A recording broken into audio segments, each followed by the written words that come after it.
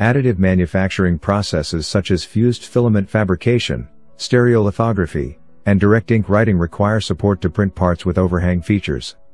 These additional supports are a waste of material since they need to be removed after the printing process and cannot be reused. The printing of supports also lowers printing efficiency for nozzle-based material extrusion processes.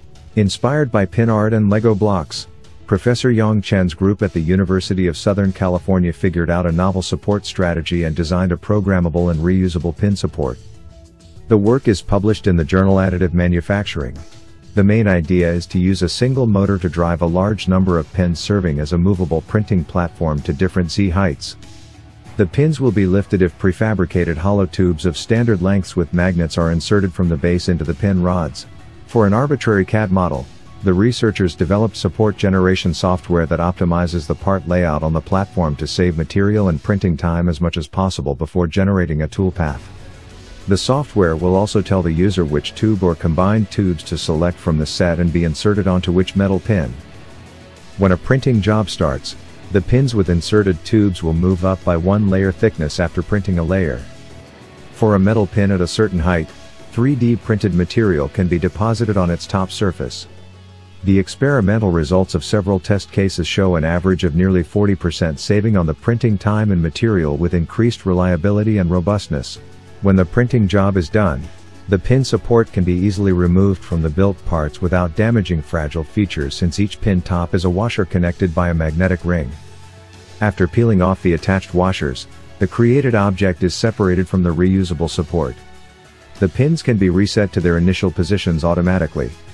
Finally, the pin top washers detached from the 3D printed object are inserted back to the pin tips. Now, the reusable support is ready for another printing job.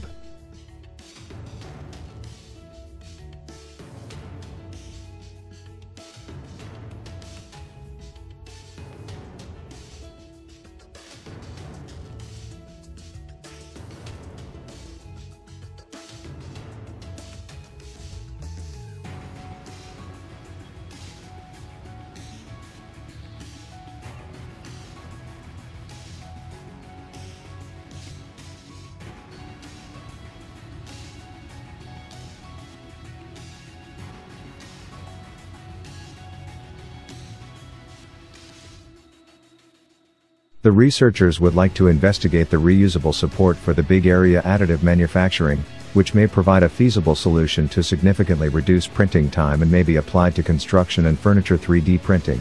For 3D bioprinting, the researchers envision a further increased saving on expensive bio-related materials with the reduced pin size.